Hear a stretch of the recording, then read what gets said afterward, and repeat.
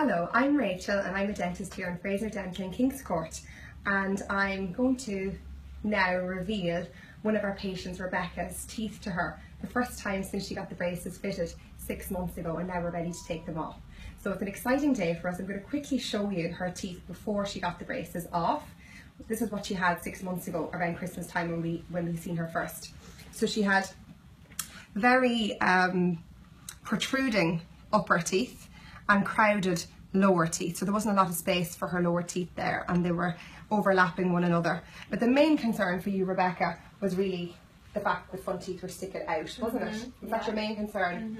So tell me a little bit about wearing the brace. How did you find wearing the brace? Did you find it a bit hard to wear, or did people notice it? No, well, first of all, no one noticed it, and I kind of went around telling people like I have braces on. They're like, really? And then people are literally coming up to me like recently and being like, oh, when do you get braces? I'm like, I'm getting them off soon, you know.